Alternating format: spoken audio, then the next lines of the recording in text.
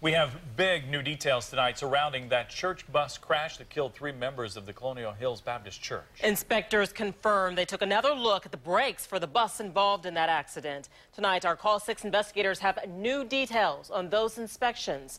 Call 6 investigator Rafael Sanchez joins us now with the very latest. Todd and Erica, good evening. The news just went out in an RTV6 push alert. Sources tell me that initial inspections show that the bus's brake system was fine.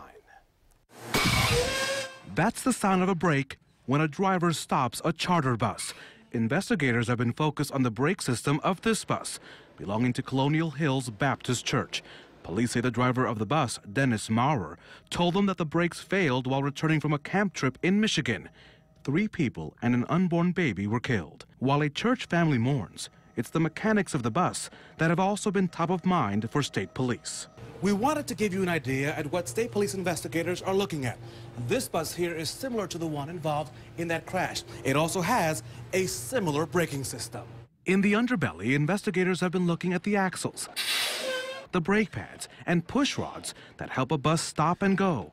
Sources tell the Call 6 investigators that an initial review of the charter bus shows that its brake system was working on July 27th. That would be consistent with what church leaders told us as they defended their bus's maintenance record hours after the crash.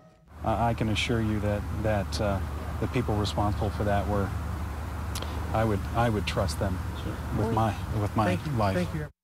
So within the next 2 weeks, we should get the state's preliminary crash report detailing the official cause of that crash.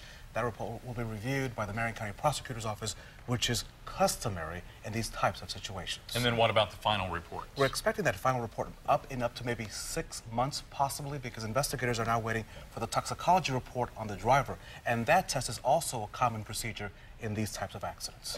All right, thanks for following up on this, Rafael.